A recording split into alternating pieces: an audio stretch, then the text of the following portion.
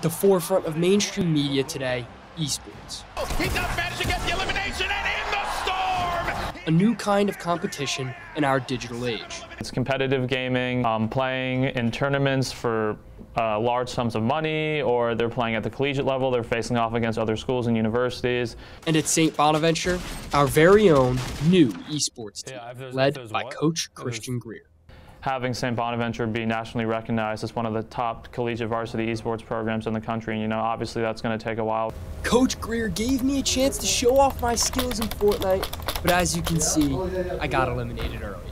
Now, like you just saw in my gameplay, I'm not very good at Fortnite, but these guys behind me are looking to prove themselves at a championship this weekend with the best in the country.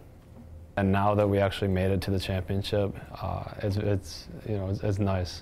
This weekend, the esports team will send Braden Rieska and SBU TV's very own Colton Kimball to the NACE Collegiate Championships in Fortnite duos. I've watched other streamers do, but I've never done something myself, so it was really exciting.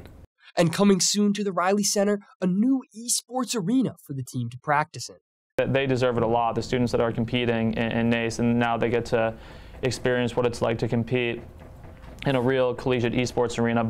With SBU TV, I'm Rich Williams. Okay, so yeah. 162.